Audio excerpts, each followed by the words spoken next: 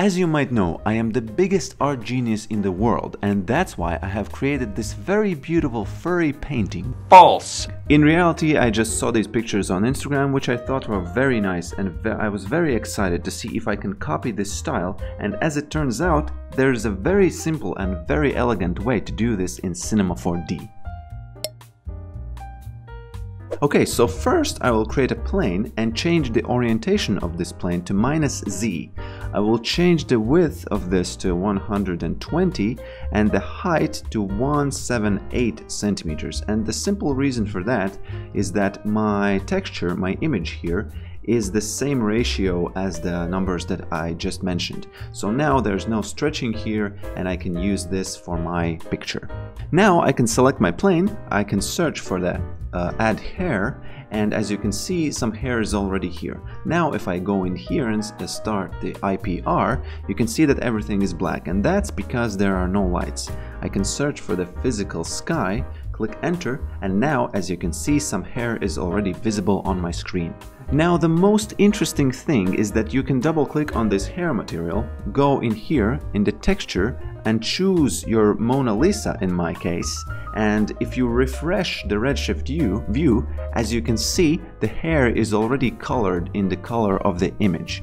Now if you change this specular to something like 20%, you will see that this color is more visible and the reflection, it's not as shiny.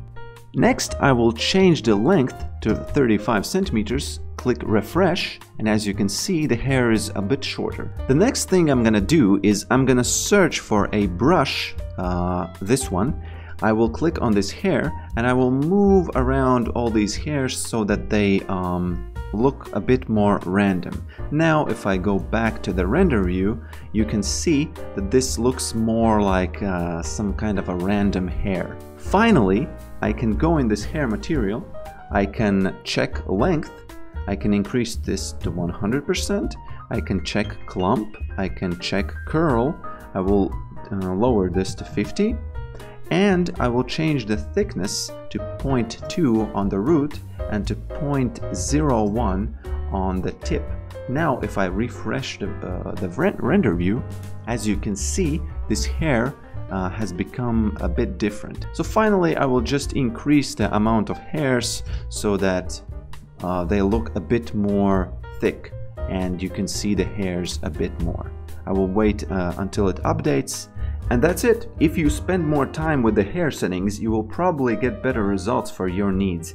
Also, this is a very good way to create a colored animal fur if you have, for example, a cat with a texture on it. Share your results in the comments, ask questions, write suggestions, especially if you think that I'm doing something stupid and there's a better way to do it.